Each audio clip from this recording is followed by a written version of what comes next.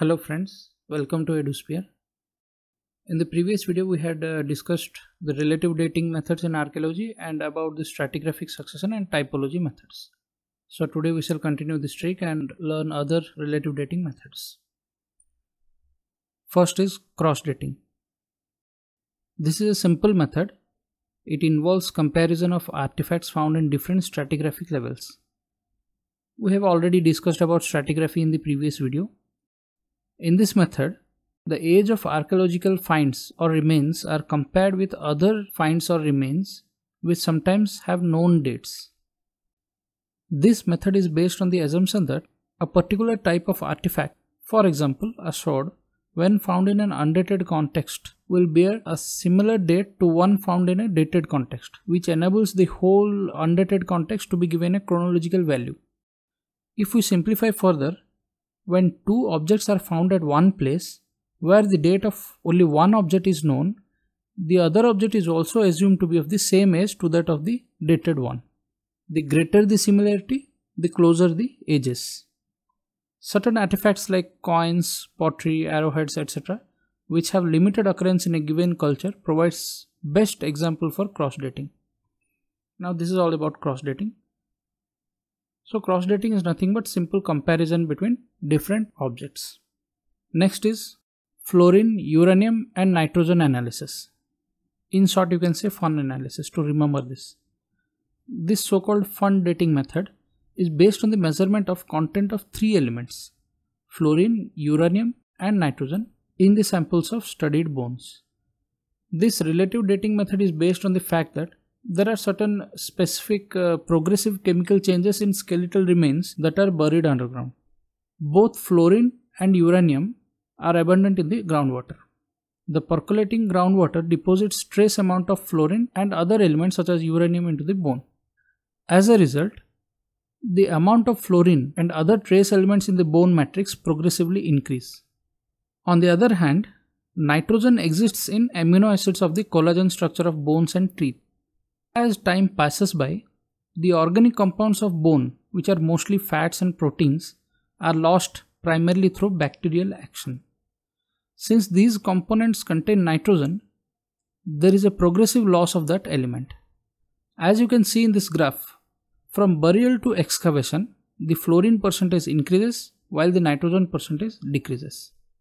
Now you can say that by knowing the rate of decrease of nitrogen and the rate of increase of fluorine, we can calculate the exact or absolute age of a discovery. However, this is not possible because the amount of fluorine differs from soil to soil, which gives a differential rate of absorption. Besides, the rate of bone proteins degradation depends strongly on the environmental conditions such as temperature and humidity, and after almost say 250,000 to 300,000 years, the amount of nitrogen in bones at different temperatures will be very low and almost non-detectable. So this is the reason why absolute dates cannot be determined. This method is, however, regarded as one of the most very important techniques for relative dating. Next in the relative dating is paleontology. The word paleontology can be broken down into the following subcomponents. Paleo, which means older or ancient, especially which relates to the geological past.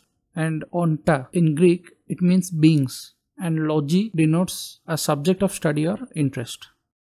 So if we put together these words, we can safely conclude that paleontology is the study of ancient beings. But how to study them when they are already extinct? Essentially, paleontologists study fossils to trace the evolution of life on Earth. I guess you know what fossils are. They are simply the remains of plants, animals, fungi, bacteria and single-cell living things that have been replaced by rock material, or you can say impressions of organisms preserved in rock. So fossils are used to recreate the history of Earth by paleontologists. Paleontology is mutually interdependent with stratigraphy and historical geology. This is because fossils constitute a major means by which sedimentary strata are identified and correlated with one another.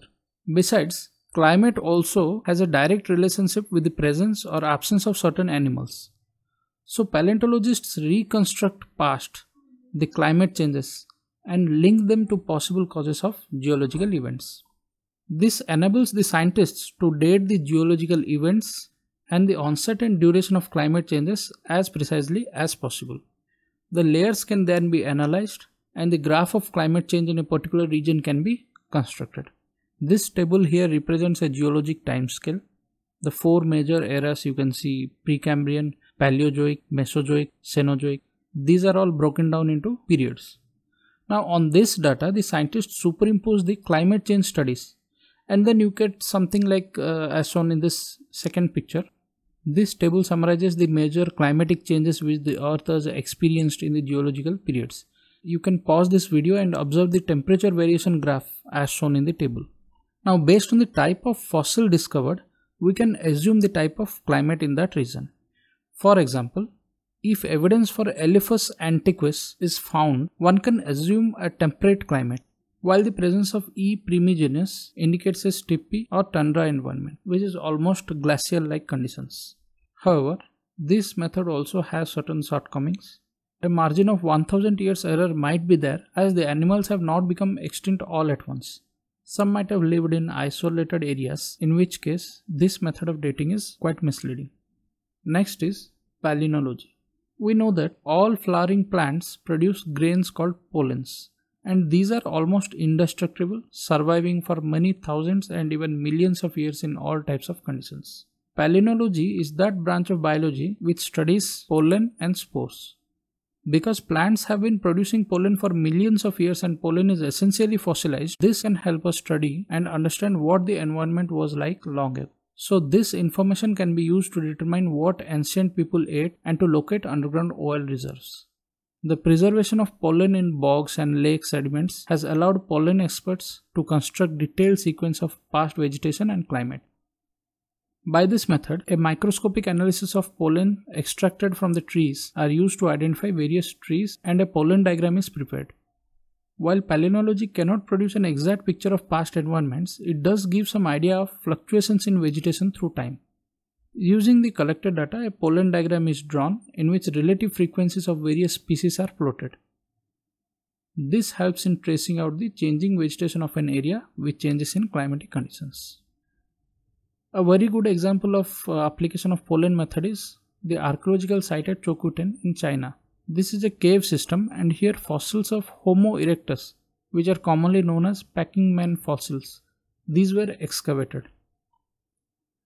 Next is patination. If we go by the dictionary meaning of patina, it is simply a thin surface layer which develops on something because of use, age or chemical action.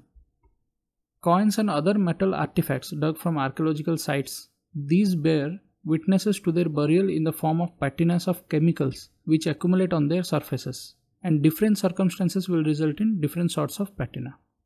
So the nature of patina formed depends on the atmospheric conditions and the nature of material, like whether it is a stone or a metal.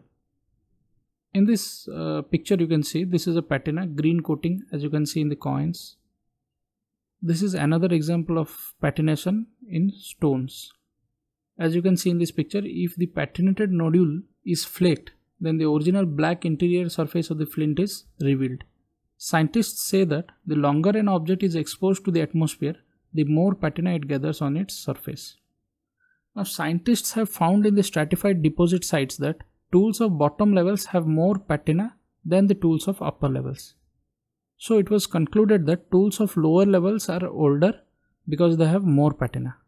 So on the basis of amount of patina, relative ages can be assigned to stone artifacts fashioned by man. So these are some of the relative dating methods that were briefly discussed. This is the end of relative dating techniques. In the next video, we shall start absolute dating techniques. I hope you found this video informative. Let me know your thoughts in the comment section. Thanks for watching it.